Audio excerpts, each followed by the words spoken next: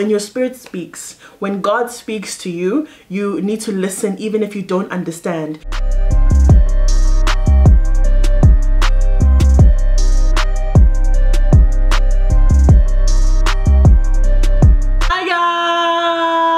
Welcome back to my channel. If you haven't subscribed yet, then make sure that you click the subscribe button below and join the revolution. Also turn on my post notifications so you know every single time that I post. So I'm trying this year, it's 2021, I'm trying to get straight to the point with my videos and not waste time.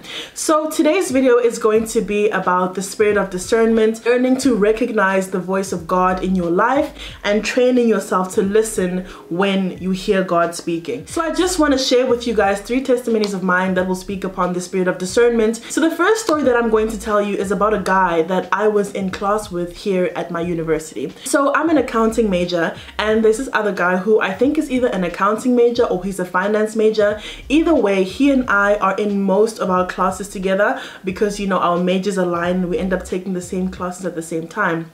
And I've never spoken to this guy. I've only seen him in my class and heard his voice when he answers a question. We've never interacted. Like, I don't know him, but for some reason my spirit was literally repelled by him. I literally just didn't like him, and it didn't make sense because, like I've explained, he's done nothing to me. He's not even like one of those people who are so annoying in class so you're like, oh my gosh, I don't like you. But it wasn't even that, but everything about him just annoyed me. Even the sound of his voice would repel me. Every time he would speak, I'd be like, will you keep quiet? Let me tell you guys how he sounds. So he's like, so I told my mom that one day I'm totally gonna get a job and go to work and I'm gonna give her all the money that she paid me one day. I'm gonna pay her back for all that she's done for me. Like, that's roundabout what he sounds like. But anyway, for some reason, I never liked this guy. And so I opted to stay away from him. One time I literally had to change a whole topic that I wanted to do for group work because he had chosen the same topics. They wanted us to work together. So I changed my topic. And I did this because literally my spirit couldn't stand him. And I said, you know what? I'm going to trust my spirit because my spirit knows who it belongs to. Many months later. One day, one of my best friends, Nahum, is telling me about a guy who he knows who has recently left a fraternity, and this guy is now spilling all, saying in this fraternity they initiated him into demonic cults and into sex cults and all sorts of demonic things. This guy has now found Christ and all he speaks about is Jesus, and he was exposing all this stuff. And he said the guy who actually was the one initiating them into all these cults and organizing it, and the guy who was deeply demonic and occultic himself, was no other than this guy that my spirit told me to stay away from, that I couldn't stand. Okay, that was a bit dramatic, I'm sorry guys. And I was so surprised because I knew nothing about this guy, but when my friend told me this, I was like, that's it. That is why my spirit told me to stay away, because literally my spirit could sense that obviously our spirits don't align, and the stuff that he's into spiritually doesn't align with me as a woman of God, as a spiritual woman, as a Christian woman. So that's the first story that I want to tell you guys about.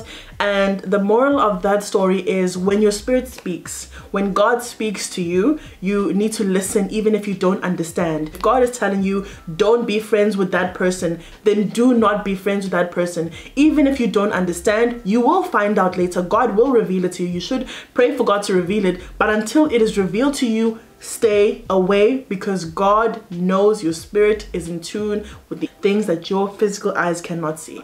The next story I want to tell you guys about is about an opportunity that I had to be in an organization. So I'm very involved at my school. I just finished serving as the president of the Black Students Union, and being in this role has afforded me so many opportunities. God has really opened so many doors for me as a result of me being in this role. And so there was an opportunity for me to join another organization which is sort of in line with what I was doing here on campus and my role as the BSU president. And I was approached by many people in the organization saying, listen, we need you to be a part of us. We want you to be a part of us. We think that you'd be an excellent addition to the team and we can do great things. And again, I did like some of what they were doing, and you know, it was in line with what I was doing. But literally what happened, my spirit said no. God told me no. There was no justification, there was no explanation. I had a faculty member come and ask me, Benita, why are you refusing to join this group? It literally makes sense. It's going to open more doors for you. It's going to allow you to be in more rooms and more spaces and stuff like that. Basically, being a part of this organization would also, you know, bring about more opportunities and stuff. And I literally told her, I said, my spirit said no. And this person that I was speaking to is not a Christian, is not a spiritual person. One thing about this person, they do respect my beliefs. They don't mock it. They don't, you know, say, dude, that's crazy. So when I told them, they looked a bit dumbfounded, but they were like, hey, man, if you say so, then I believe it. So anyway, point being, I rejected the offer. Reasoning, God told me no. My spirit said no. Did I understand why? Was there anything physically evident showing me that this is a bad move? No, there wasn't, but my spirit said no. God told me no, so I said, all right, fine. I'll sit this one out. Many months down the line, I got another opportunity, a way bigger opportunity actually, like a very, very big opportunity. And turns out if I had accepted a role in this other organization, it would have 100% blocked me from being in this other position. I can't go into too much detail, but guys, when I tell you that the second position that I got is literally way bigger than being on this organization. This, if you thought that first offer was going to open doors for me and put me places, this one puts me directly in the middle, directly where I need to be. I just want you guys to understand how good God is and how, like, just listen when God speaks to you. If I had accepted that first offer, literally it would have prevented me from getting this second offer. But anyway, that's the second thing. And so only a few months down the line, after I listened to the voice of God, did I understand why God did it. What is the moral behind this story as well? It is, don't touch what God says don't touch. Don't do what God says don't do. Don't go against God because of your own ambitions. You think that you have big plans for yourself, that you have big ambitions for yourself. God knows the plans He has for you. Plans to prosper you, to give you a future and a hope. God is able to do exceedingly abundantly above and beyond what you could ever think of and imagine. So that is the moral of the second story. So now that I've shared my testimonies with you, I know some people do have the question of, but how do you know when God is talking to you? I want you guys to know that I'm a young Christian woman who's on my journey. I'm far from perfect. Like, when I tell you I'm far from perfect, God is not done with me. I'm not even halfway. Dude, you don't. I promise, like, and even it's been a weird. You don't even understand. So I just want to make that clear as well, so you guys know that I'm just sharing my journey with you where I am, but don't think I'm not like some pastor or, you know, not to downplay the grace of God upon my life or anything, but how I know God is speaking to me. Let's talk about thoughts. I will get a thought in my mind that I can feel is not mine. So for instance, sometimes I'll get a thought saying, go check on this person.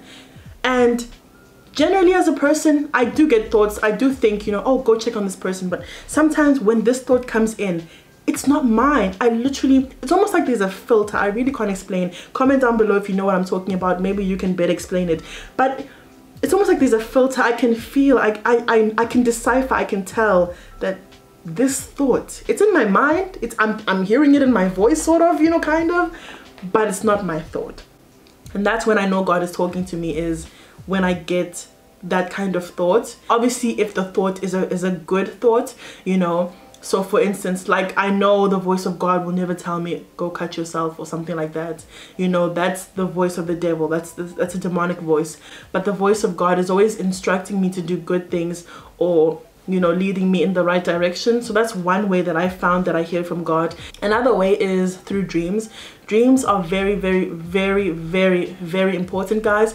I personally believe that dreams come from somewhere. For instance, if you go to sleep watching a horror movie and you dream about, you know, things harassing you in your dreams, more often than not, it's because of what you're watching. But if you are not watching anything weird or anything like that, but you go to sleep and you dream about dead people, you dream about yourself in a grave, you dream about just, you know what I mean, dream about people chasing you in your dreams, dreaming about yourself in places that you should have long graduated from, from, whether it's school or a place that you've left. I take dreams very seriously, and dreams don't always manifest in the way you dream about them. So for instance, you may dream about yourself falling into a hole and dying. It's not necessarily that you're gonna fall into a hole and die, but it is telling you that the spirit of death is looming. So I pray against it. So dreams are one way, and it's not just that, but also some dreams are God trying to warn you or tell you something. I don't always understand every single dream, not gonna lie, but dreams are one of the ways that I believe God talks to us as well. Another way is your spirit, and this is linked with the spirit of discernment. So my spirit telling me I don't like this person, don't be friends, don't take this opportunity. You know, this is the spirit of discernment. Your spirit being able to discern the spirits, you know, and discern what is good, what is bad. When I say my spirit told me, it's sort of like a gut feeling. Does that make sense? It feels like a gut feeling. I don't believe in a gut feeling, I believe in the spirit. That thing, it tells you, you know it's not you, you know it's not you. It is something that is telling you what to do. And also, more often than not, when your spirit is speaking, it's not going to really harass you. You know, sometimes it'll be persistent in a thought, but it's not going to shout at you. It's not fear. You know how fear can be crippling and literally keep you from doing something? It's not like fear.